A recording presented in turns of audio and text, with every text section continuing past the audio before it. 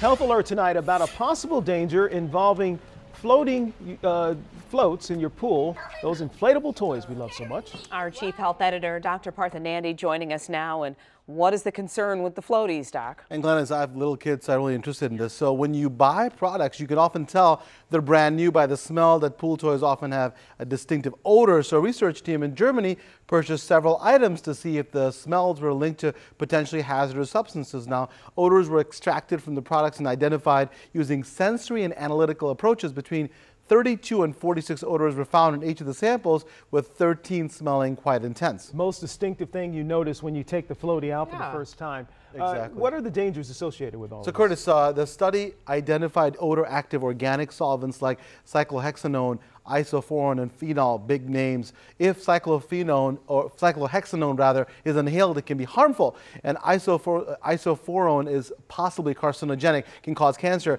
and is known to also cause eye, nose, and throat irritation. Long-term exposure can include dizziness, fatigue, depression, and phenol is quite toxic, and long-term exposure can result in blood and liver effects, anorexia, progressive weight loss, diarrhea, and vertigo. So pretty serious stuff. Really? So we thought it was just the plastic all along. You think it's the plastic. What are your prescriptions? Absolutely, Glenda. So unfortunately, these are toxic substances and found in toys all around the world. So some may have potential hazardous chemicals that could pose a risk to your child. So here's what you can do. Number one, before buying any pool toys, use your nose first, right? If it has a strong offending chemical odor or smells like vinyl shower curtain, don't buy it. Number two, toys that are safer natural materials like solid wood, organic cotton, wool, or natural rubber.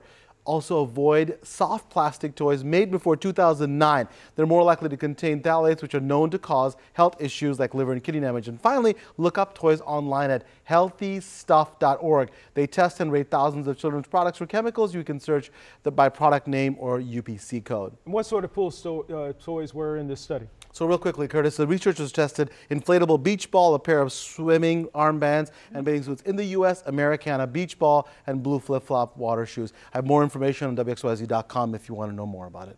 All right. We rely on those to swim sometimes, Doc. This is important stuff. Just get them out of there. Don't keep them there for very long. That's the key. Okay, thank you. Of course. If you have a health concern or question for the good doctor, you can email him at drnandy@WXYZ.com or send it to us, Facebook, Twitter. We will get it right to him.